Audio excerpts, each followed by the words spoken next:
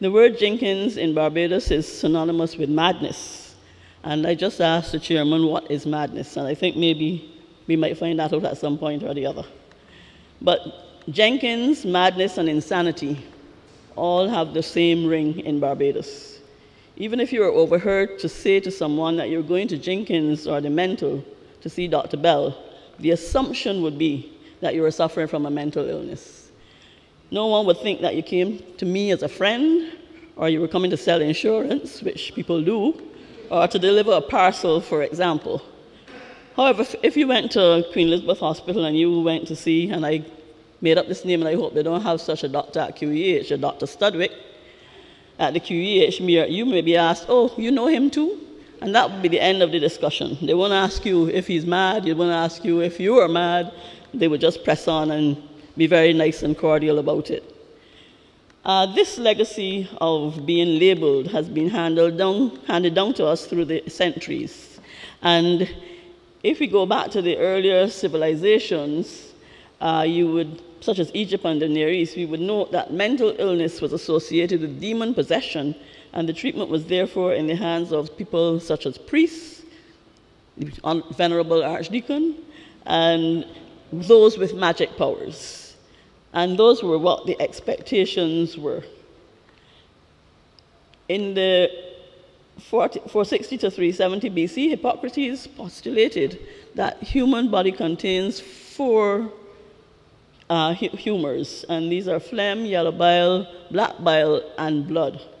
All of these were secreted by organs of the body, and these secretions were felt to be affected by the seasons and were believed to have different properties. Hippocrates further postulated that phlegm caused a form of dementia, and black bile, yellow bile, manic rage, black bile, melancholia. And all of them, if they were in a unique balance with blood, that was okay. But if the balance changed, then you had the changes in people's personalities, and you had the phlegmatic, and you had the choleric or sanguine, as the case may be. Now, other philosophers, other persons, and I am not able to see the screen actually, so I'm hoping that I'm synchronizing well. Other Greeks such as Aristotle and Plato, and the Romans, for example, Galen and others, all contributed to early theories on mental illness, but somehow nobody seemed to be particularly interested in taking responsibility for the treatment of persons who were insane. In those times, most persons suffering from insanity were kept at home under restraint by their families. The Middle Ages saw the development of hospitals and asylums, and the Islamic teachings particularly admonished society to take responsibility for the kindly care of the insane. Christians generally remained ambivalent, and they continued to fluctuate between rejection and tolerance, and these attitudes were strongly influenced by the belief that the insane harbored demons. The insane were therefore incarcerated in what was referred to as madman towers in one writing, and at times were even expelled from their hometowns. They were not allowed to stay. And I have a vivid memory of an experience that I had actually when I went to do a short sojourn in an African country at one point in my life. And the patients were wandering around the perimeters and even going through the gates of the particular institution that I was visiting at the time. And I said to one of the attendants, one of the doctors who was there with me, I said to them, but who gathers them back? And his answer was, we don't. If they come back, they come back. If they don't come back, they don't come back. And I was really, truly amazed, because in my experience here in Barbados, I know that that would have been extremely difficult to pass by us. But they were quite contented to say, if they come back, they come back. So that was a lesson that I learned in the difference in how people cared for persons who were mentally ill. An insane person as well might have been deemed a fool. And we know that people laugh at persons who are insane, and children tease them, and people say that they are foolish. And it was felt in one set of teachings that they were fools, and they lacked a mind because of God's favor. In other words, that was a blessing by God as such, and therefore they needed to be looked after. And it is documented in some other historical writings that the first Christian Western European asylum caring exclusively for the insane was in Valencia, Spain, and it was built in 1409. So at least we were getting to the point down in the centuries where we got to the situation where there was some place that was put up so that we could look after our mentally ill. Actually, again, I had the experience of going to Valencia in Spain and seeing a place where they said was an original psychiatric institution, and it was really scary. It was deep and dark and forbidding. The walls were 6 times as thick as the ones at Black Rock, and it really looked dreadfully frightening. There's another alternative theory by Michael Stone, who stated that the first asylum was built in Hamburg in 1373. So these are all background. These are all pieces of background information to give you an idea of how the progression of mental illness went over the ages. Up through the ages, it is again noteworthy that little was said about treatment of the individuals. The entire thrust was on incarceration. The name Bedlam in London, like Jenkins in Barbados, became synonymous with madhouse. This occurred as a result of Bethlehem Hospital in 1400 admitting the insane. So even like in Barbados, once you did admit anybody who had that stigma of insanity, then the name of the place stuck to the insane. With further development during the 16th century came many other theories speaking to the management of the insane. This gradually led to the building of asylums for the insane, as well as other institutions with directors who had the power to detain persons for indefinite periods, and who would, throughout the 17th and 18th centuries, lock up groups of insane persons along with others considered disreputable individuals who would offend the minds of respectable persons, and these persons who were reportedly disreputable were such as indigents, orphans, prostitutes, homosexuals, aged persons, and the chronically ill. So you took anybody that you didn't want to spend time on and to care for and bundled them into one group and locked them away along with the insane.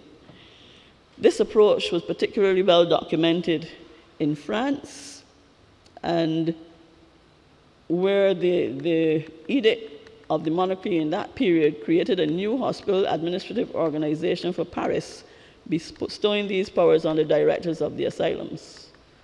All of this time, the main modus of management in most European countries and England was to keep insane persons locked away at home or to allow them to walk away aimlessly.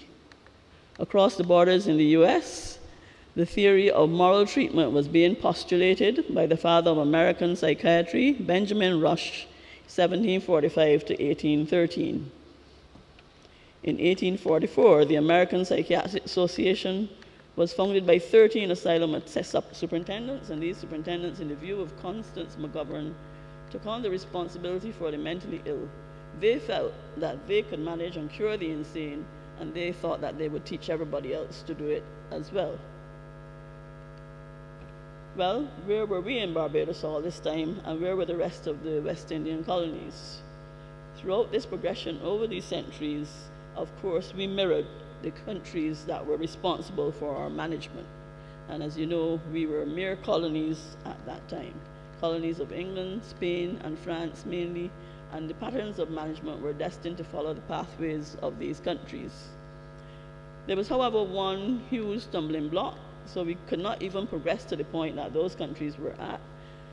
As would be expected, the insane referred to as lunatics would pose problems to the persons administering those countries.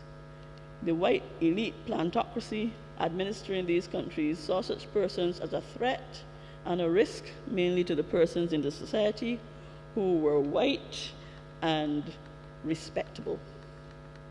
The black populations were therefore severely disadvantaged.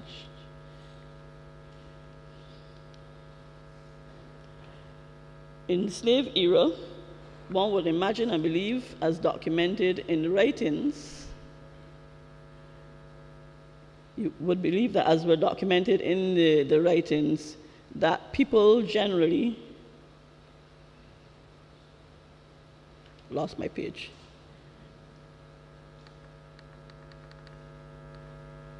The black populations being severely disadvantaged in the slave era, one would imagine and believe, as documented in the writings of Leonard Smith, University of Birmingham, from whose writings I've gleaned most of my information being presented here tonight, persons showing the features we now associate with insanity were beaten or otherwise subjected to confinement inside the state hospital or hothouse.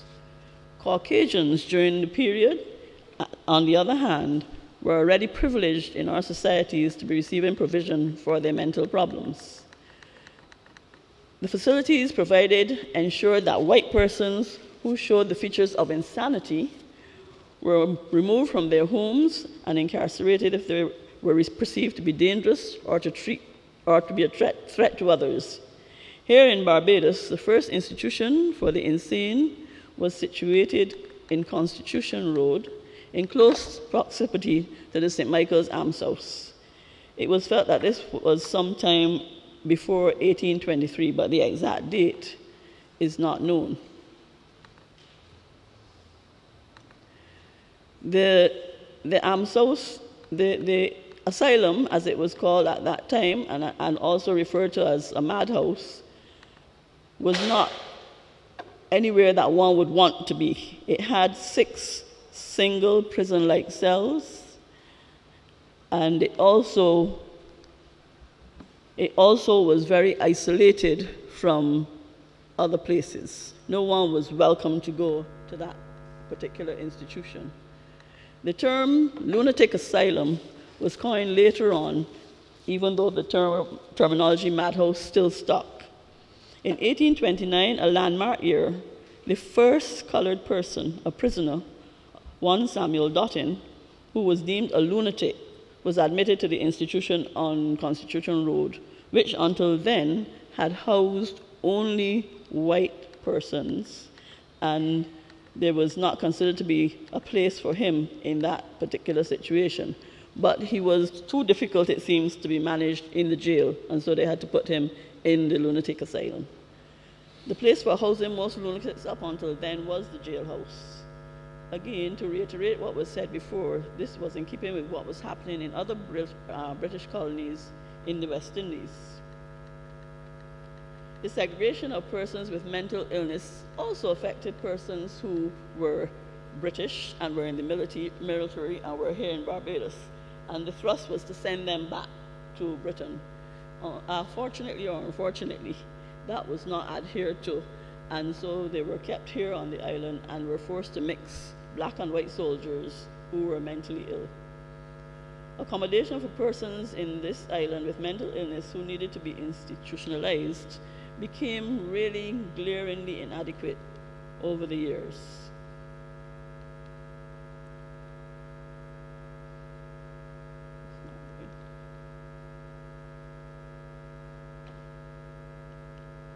In August 1831, the asylum and the almshouse, which we had spoken of before, was destroyed by fire. In 1844, the makeshift Constitution Road Asylum was condemned by the then Governor Gray and was described, and I quote, "so truly wretched that everyone is anxious to see something better provided." However, you know bureaucracy, and the bureaucracy moves slowly as usual. And it was not until March 1846 that the Barbados Lunatic Asylum was opened. This asylum was located at the northeast side of District A Police Station, about a mile radius from Bridgetown. And it was on a road which we know as Powder Road. First, the asylum was built next to the almshouse, and now it was rebuilt next to the custodial prison system, District A Police Station. To me, that sent a very clear message. The stigma against mentally ill could not have been better reinforced. Some years later, to add insult to injury, the Glenderry prison was opened in close proximity. Between March 1846, when this facility was opened, and May 20th, 1846, all of the big number of 20 available spaces which had been provided were filled with persons from the previous institution and those who had overflowed into that institution from the jail. Leonard Smith ascertained from his research, from which I have borrowed heavily, as I stated before, that even at that time, as exists today, most of the inmates were from St. Michael, 2 from Christ Church, 1 from St. James, St. Thomas, and St. George. So you now know where the mad people came from. Where's Mr. Robinson? Are you from any of those parishes, sir? The theories are urbanicity versus rural and suburban influences, culturally, socially, and economically, would be interesting to go into at this time, but I don't think that time permits me to go into a lot of detail with that. Reference can be made to this through research done in the 1980s by Graham Dan, UE, Cave Hill, who had a publication, some observations of the nature of Barbadian society and its capacity to cater to the needs of the mentally ill and elderly, March 1986. He did quite a lot of writing in that area, some of which I don't subscribe to, but it makes interesting reading nevertheless. Planning of the Powder Road Institution was definitely not with a vision for the future. Pedro Welch, now professor, and I hope I'm correct, and principal is spelled incorrectly on my screen. I hope it isn't spelled incorrectly anywhere else.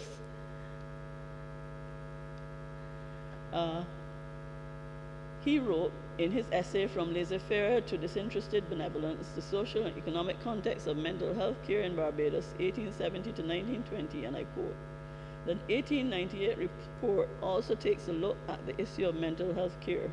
The poor law inspector expressed alarm that in spite of a rather fair recovery rate and a rather high death rate, the accumulation of lunatics in this colony is strongly marked. But certain it is that during the last 25 years, the number of officially known lunatic cases has nearly trebled.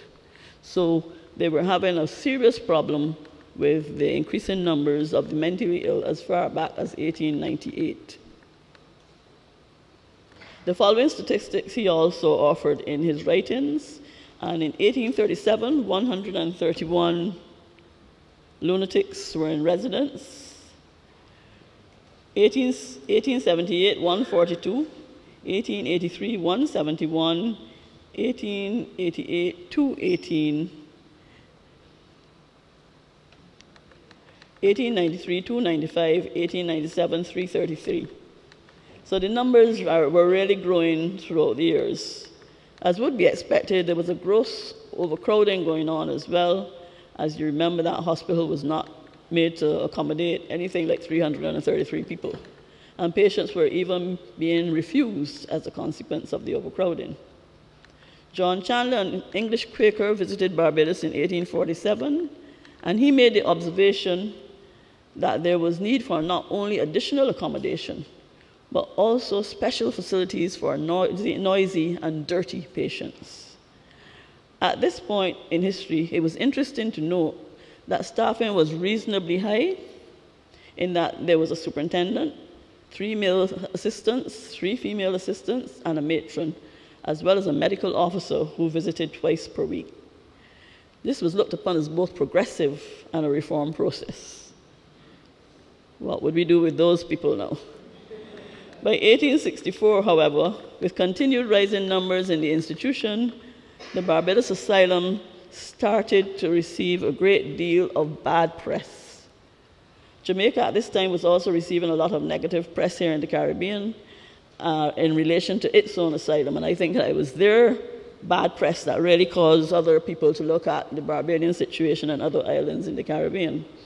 In Barbados, it was documented that sanitation, ventilation was poor, and day rooms were being used for sleeping accommodation. So in other words, you slept where you spent your time in the day and vice versa.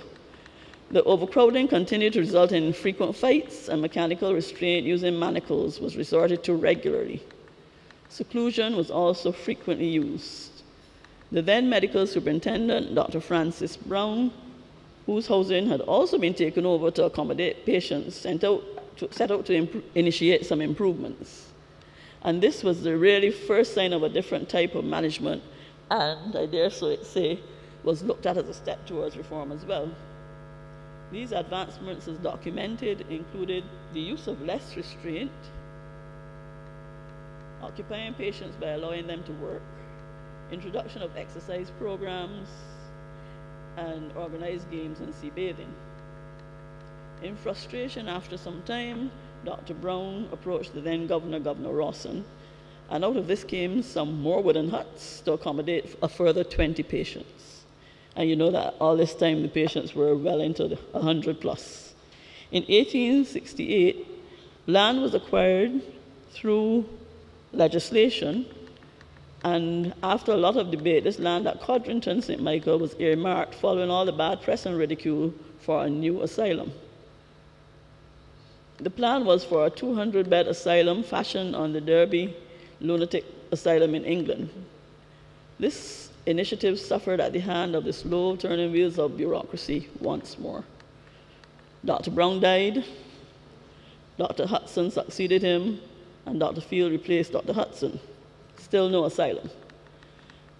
Conditions in the present facility did not improve, and in his articles, Institutions of the Insane in the 19th Century, to which I have frequently made reference, Leonard Smith noted that Dr. Field stated, and again I quote, "The present state of the asylum was dangerous to the health and lives of the unfortunate inmates." During this period, it was recorded that one patient, a female, was so badly beaten by other inmates that she subsequently died.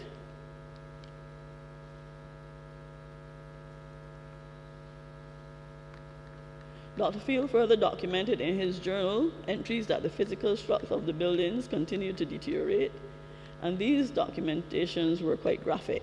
Sanitation was again a big problem, with outbreaks of dysentery, other diarrheal diseases, typhoid fever, all occurring within the asylum.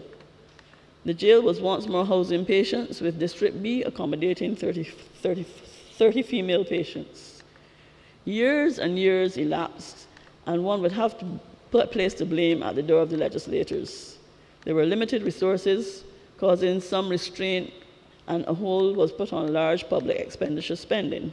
However, as documented by Pedro Welch in his article, Gendered Health Care, Legacies of Slavery in Healthcare Provision in Barbados over the period 1870 to 1920, and again I quote, "In the Caribbean context, for example, it may be observed that those attitudes developed during the slave period continued to permeate the philosophies of the late post-emancipation period. Moreover, these attitudes impacted on all aspects of social life, even the area of healthcare provision. It is therefore not difficult to believe that the ruling elite class and racial attitudes were major factors for the low priority placing on health and welfare needs of the black people in this island during that period. More debate ensued, more time elapsed. The Codrington plans were abandoned. It was now 1886, and a medical doctor by the name of Charles Manning supported a proposal which had been put forward that the new asylum be located near Bridgetown and the sea. This led to the recommendation that the new asylum be sited on the former Jenkinsville plantation at Black Rock, St. Michael, near the west of Bridgetown. Finally, in 1893, the new Barbados Lunatic Asylum was opened to accommodate 434 patients. This included a facility for 20 private patients. When this journey started in June 1840, when the need for a new hospital was envisaged, it was posited that the cost of the acquisition of land and construction of that plant would have been at a cost of £2,000. At the time of the completion of Jenkins in 1893, the cost stood at the huge sum for that day of £36,415. The new plant was officially opened by the then Governor Sir James Hay on the 5th of April 1893, and that's just 122 years and 10 days ago. What I have to say to that is what a long, stress-filled, convoluted journey. There were many painful consequences. Many people died, and these were either at the hands of their fellow inmates as a result of violence or from disease.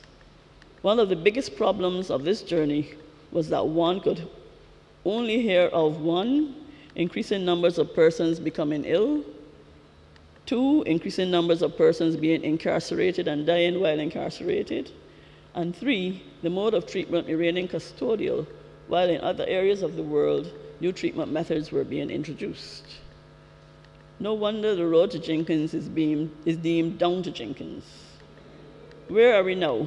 How do you feel having listened to this discourse on down to Jenkins? In the early 1900s, custodial care remained the order of the day.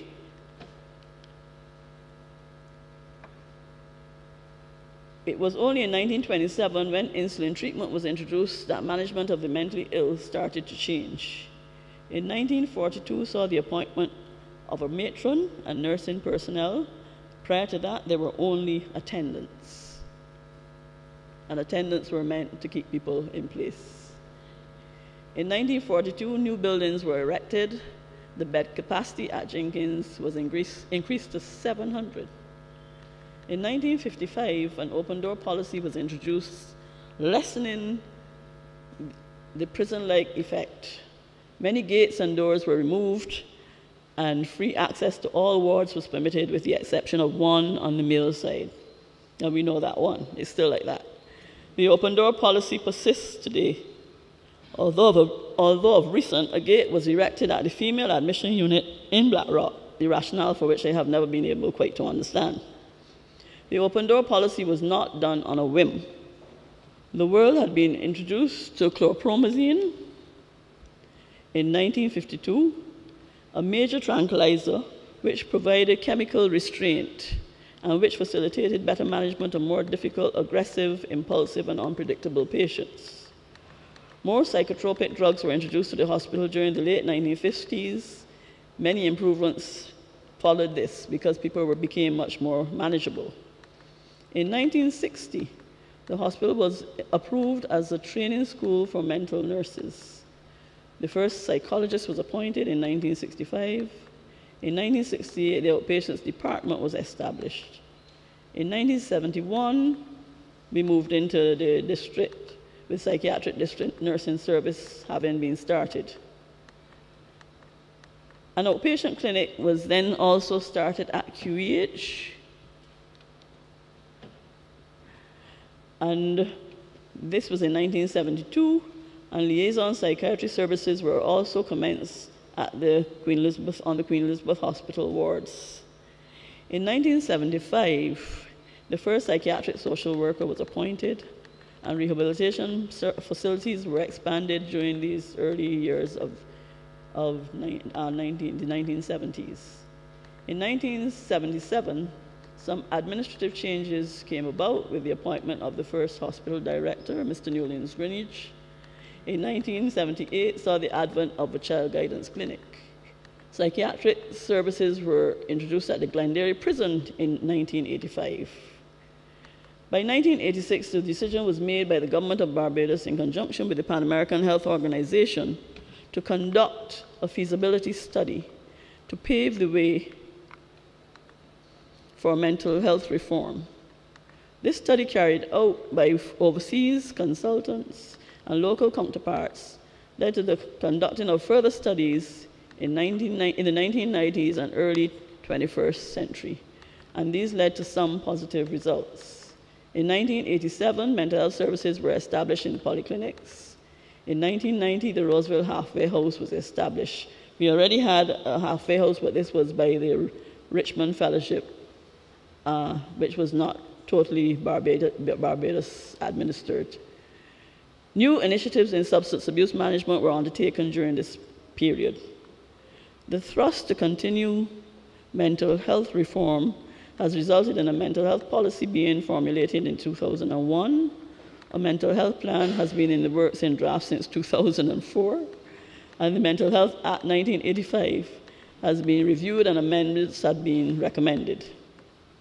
The community mental health service has been expanded, moving from 2 nurses in 1972 to 18 at present.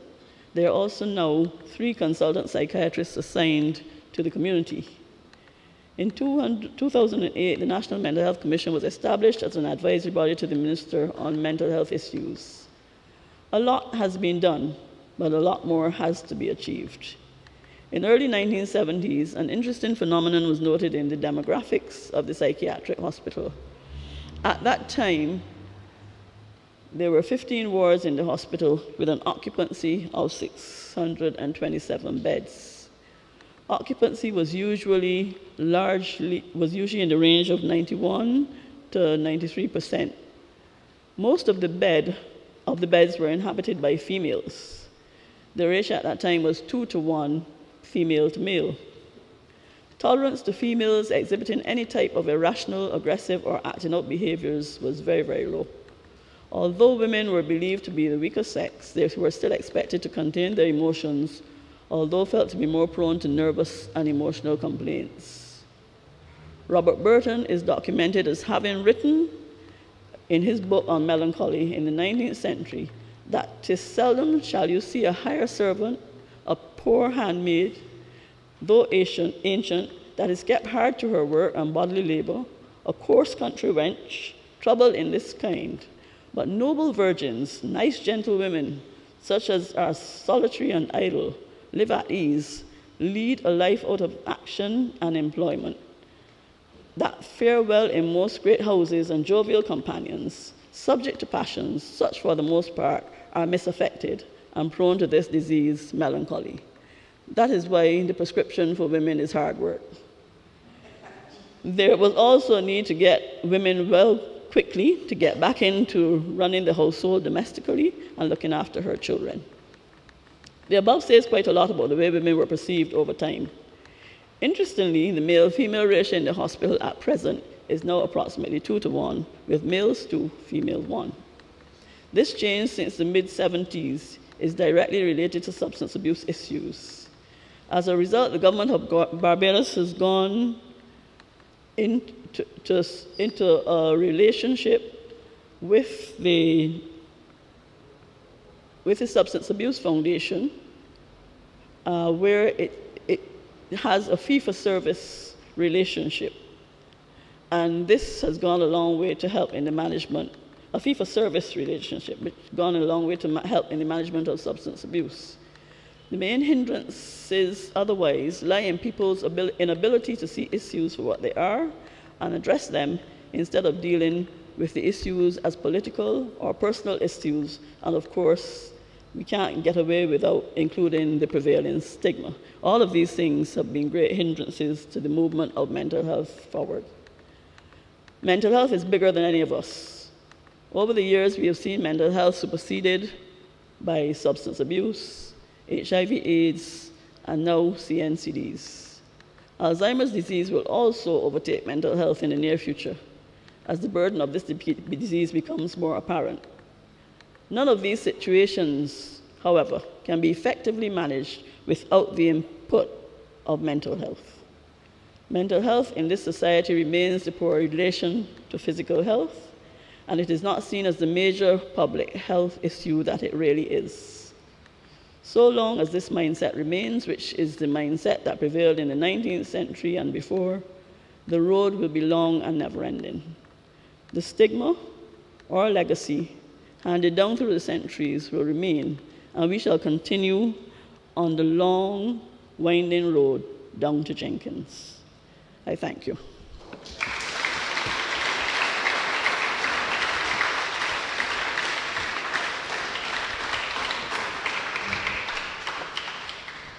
Before I finish, there was a young lady who told me that she wanted to come here tonight. I'm not sure if she's in the room, but she does spend her time writing some poetry. And she has written a piece which is called The Journey, and I want to read it and share it with you. Siren blaring as we leave the QEH for Psyche. I feel apprehensive. What is in store for me? Finally, the van passes through the green gates for our assessment unit. I feel so sleepy. Won't the nurses finalize the paperwork? Won't the doctor stop the questioning? 30 minutes later, I'm being hustled to female admission. Nurses waiting anxiously with my room and nightgown. I don't want the drama. I just want to lie down. I finally got my wish and I sprawled on the mattress.